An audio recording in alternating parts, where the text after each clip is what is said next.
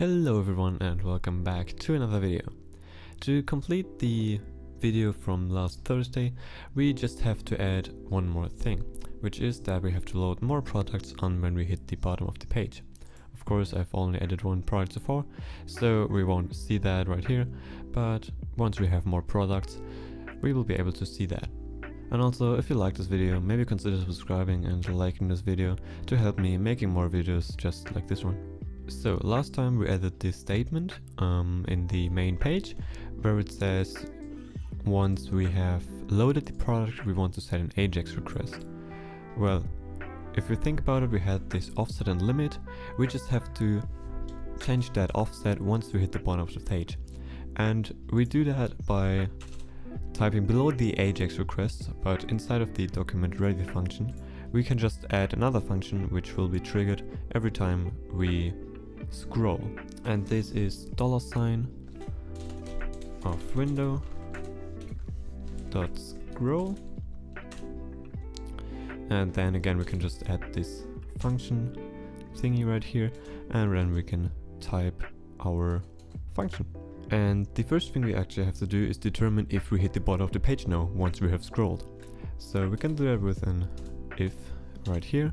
And in there we can do another jQuery thing, which is to get the current scroll top.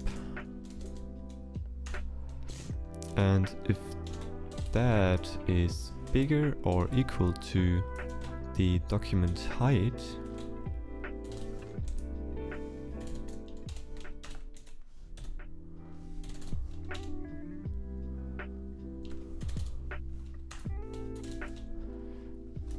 minus the window height, then we are sure we hit the bottom of the page.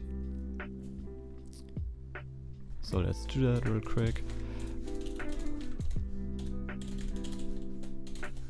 Like that. You know, once we have hit the bottom of the page, we of course have to add this AJAX request. So let's add in the AJAX request we need. We can just type $.AJAX.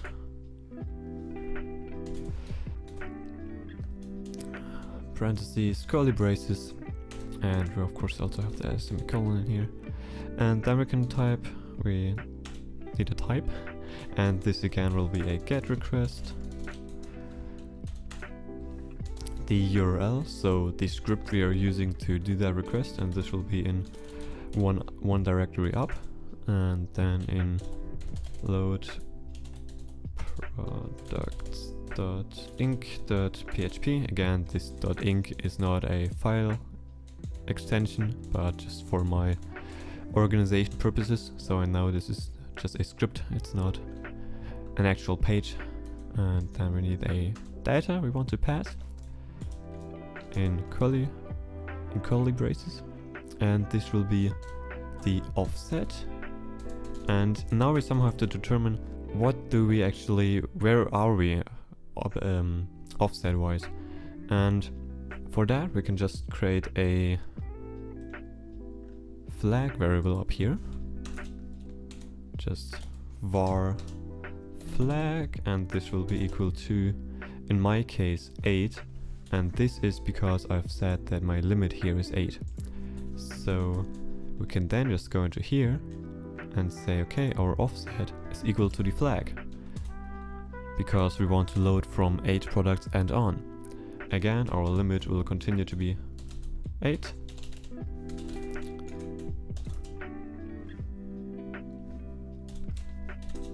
And for now we don't need anything else.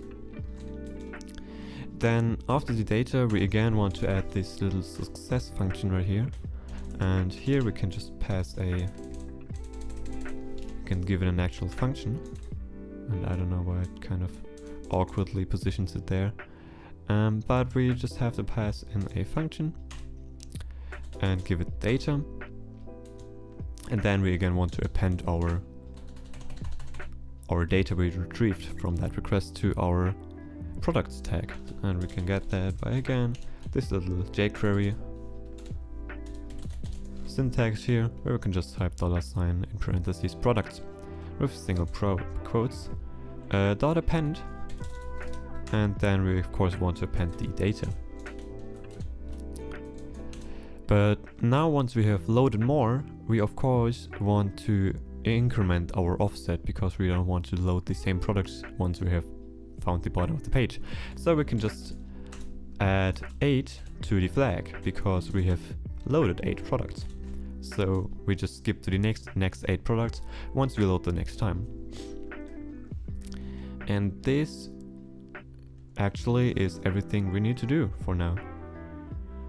So let's go ahead and test it out, shall we?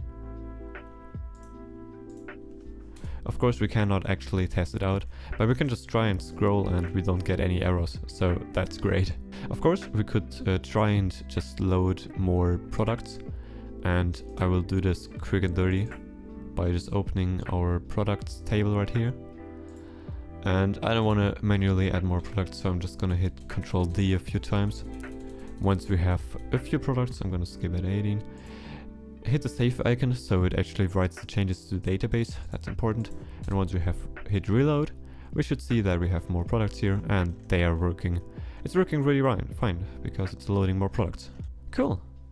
So this was a smaller video, but I just didn't want to put it in the last video because it would then it would be too much content for one tutorial to understand everything.